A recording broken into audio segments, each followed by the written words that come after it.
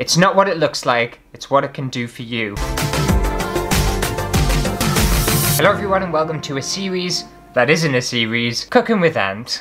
And for today's culinary delight, we're going to be making banana candles. Now you might be wondering, what are banana candles? Well, this is what they are, and I know what you're thinking, these definitely look like...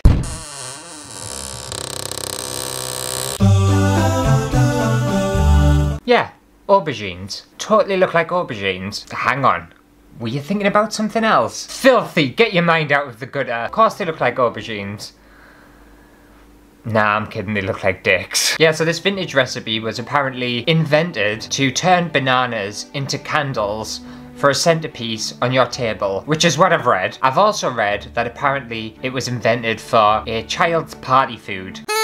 Now, if someone invented this as a child's party food, then those people are perverts. There's nothing kid-friendly about these banana candles. Candles. I have to keep doing quotations because they're not candles. The little willies. But anyway, I'm excited to get my banana on, so let's get cooking. I say cooking, there's absolutely no cooking involved. Okay, so I've read a couple of different recipes on how to make these banana candles, and one of them required you to make these gelatin stands, which to be fair, I'm sick of gelatin. I did plenty of gelatin last time. Just looks like vomit. Not doing it again. And for some reason, these vintage recipes and people who were living in like the 40s, 50s, 60s, maybe even the 70s were obsessed with gelatin. I don't know why. It's weird. Stop it. But I found a different recipe that replaces the gelatin with pineapple, and that sounds way nicer. I've also bought this lovely fancy marble dish because I really wanted to class these candles up, and this cost a fortune. I'm joking, it's completely plastic.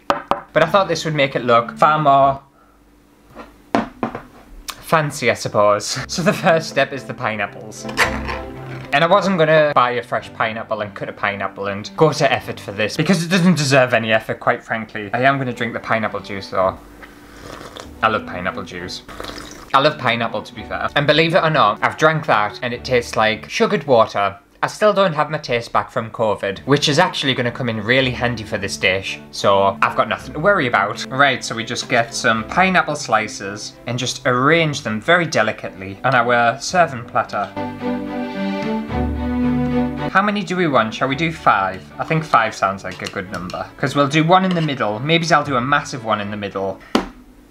That layout looks delicious. Heavenly. Okay, and then the main ingredient for banana candles is obviously bananas. So just put our pineapple slices to one side for now. We don't need them just yet. And just peel the banana.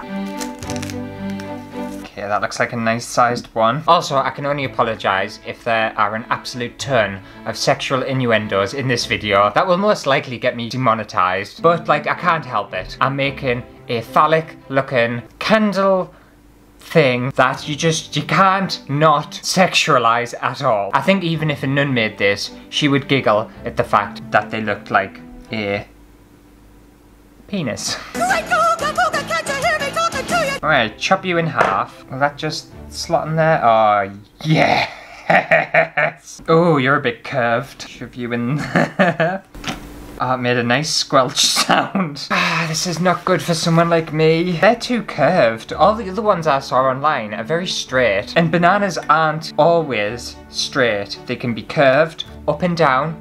They can go left and right. And they can be all different shapes and sizes. They can even be all different colours. We don't judge bananas. It's not what it looks like, it's what it can do for you. Unless obviously you don't like bananas, then it can't do much for you. You may potentially prefer a peach, or a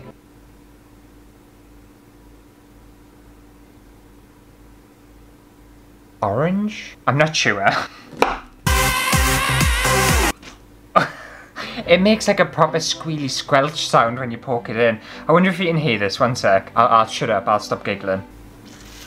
I don't know whether you heard that, but I can hear it very clearly. And it's quite an upsetting sound, actually. Right, and I want a full-sized banana in the centre. I'm definitely making this dish my own, too. I've seen pictures, and I've listened to advice and recipes, and I'm incorporating my own thing into it. I'll eat that bit. Oh, that one droops a bit. No, it might not work. I think that's a bit too big.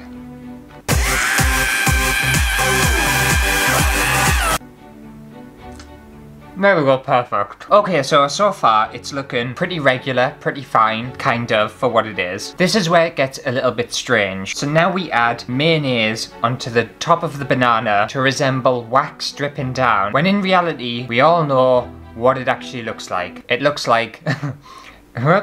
It looks like the banana got just a tiny bit too excited. But I'll do as I'm told. Do mayonnaise and bananas go together? I don't think they do. Mine's very curved, so I can't get it down the...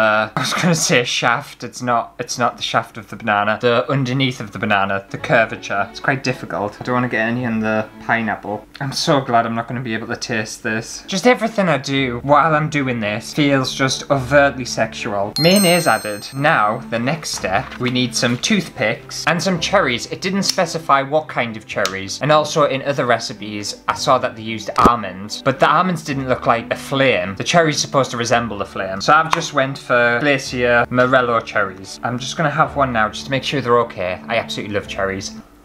Delicious. Now that I can taste it. I would say I've got about 5% of my taste back. There's like a hint of cherry coming through. It's getting there. I'm just still waiting for this taste to come back. I don't know how long it's supposed to take. It's driving us crazy though. Anyway, we pierce our cherry onto the toothpick and just slide it down the tip of the banana. Hold the bottom if you need to. That just goes on nicely like that.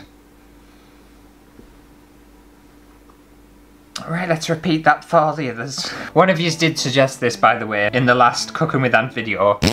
And it was already on my radar, so our minds are very intertwined. I can't remember who it was. I think it was Lockie, possibly. And you also gave us some other great suggestions that I've added to the list. So hopefully, I'll start to work my way through them for this series that isn't a series. I like how I'm putting so much effort and care into this. I don't know why. I'm putting more care and effort into this than I normally do my serious craft projects. And the final one... Lovely. The thing is, this feels very delicate. Oh, actually, no. They're supported quite well. I'm quite shocked. Okay, so this looks very plain, very boring. You could obviously serve this to your family if you wanted to, but no one would appreciate that until you get some mixed leaf salad. And I think this is basically added to detract from the fact that the candles don't look like candles. So we just want to add some foliage around the table, around the centerpiece. Oh, completely losing my mind over this. But you also don't want to hide, obviously, the main event. It should be an embellishment and a complement to the bananas and not a distraction. I don't think anything could distract you from this, to be fair. I feel like my cherries should have been a bit more red. They're a bit dark, aren't they? And there we go. It's as simple as that. Banana candles. Actually really easy to make. Would you want to make this? I have no idea.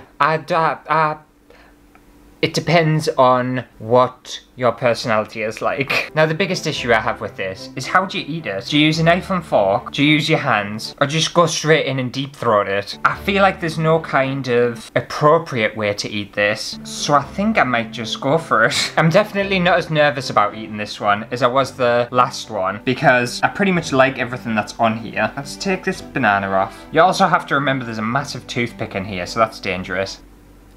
Safety first. So if I just put the cherry back on top. Back on top like that. I'll just take a bite of the top part and see how we get on. The thing is, obviously I don't have my taste fully back, so I can't appreciate what these taste like. But I don't think they would taste too bad, because everything in there I actually like. I like cherries, I like banana, I like mayonnaise. In fact, I love mayonnaise. I'll put it on everything. I don't know whether I'd put it on fruit, but I'd put it on most things. Obviously I want to have a bit of this pineapple too. Just get the full experience. I feel like this is a picky dish. I'm not mad at it. I'm kind of into it. I'm not sure whether it's because of the phallic nature of this dish, why I appreciate it so much. I don't know. It doesn't offend me at all. I find it quite amusing. I think if someone served this at the party...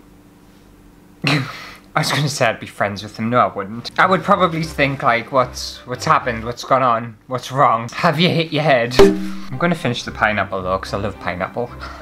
Way better than the last episode, to be fair. I could quite easily sit here and eat the whole thing. If it didn't have mayonnaise on, it would be like a million times better. I also wish my bananas weren't as curved over. In the photos I've seen, they've been like super straight. And they must have straighter bananas than we do in the UK. Our bananas are quite curvy. I don't think I've ever seen a super straight banana. But there we go, everyone. Banana candles, you are welcome. Well, that just about does it for another episode of Cooking with Ant. Hopefully you have enjoyed it. If you did, make sure to give it a thumbs up. And let me know if this is something you would ever make yourself. And in what scenario would you make this? Is this a family get-together? Is it a birthday party? Hen do. This would be a perfect dish for a hen do. Or a bachelor party, it depends which way they go. I think I found a new place for this dish to live on for the rest of its life. You're welcome. But if you come across any other weird and strange, vintage, retro, or just modern day weird recipes that you want me to try in one of these episodes, then let me know down in the comments and I'll do my best to make it. I got a lot of suggestions last time for tripe. I really don't want to make tripe. That sounds awful. But anyway, I'll see you next week for a brand new video.